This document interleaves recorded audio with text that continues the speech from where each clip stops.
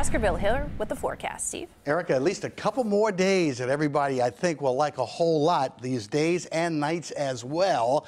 Here's a 63-degree reading, and Rich may speak for a lot of folks. He's in Berwyn, says he's loving these cool and clear nights, great for sleeping. And the wind, though, up at about 16 miles an hour, and it's an almost full moon out there. The moon will be full in 2 days. Dick Applebaum, Montgomery, said, check it out. This is a nice night for stargazing. Let's move on, talk about the rest of the weather story. Officially 65 degrees, that is at O'Hare. It is 65 degrees at Midway. The temperatures will probably, in the overnight hours, get down into the 50s, but not by much, about 58 degrees in the city. Plenty of sunshine expected again tomorrow across the board. All right, what about those winds? They're sustained at about 13 miles an hour at O'Hare.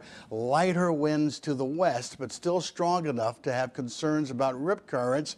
That beach hazard statement is still in effect until 4 o'clock in the morning. It'll improve tomorrow. Now, we're going to stay mild until Friday.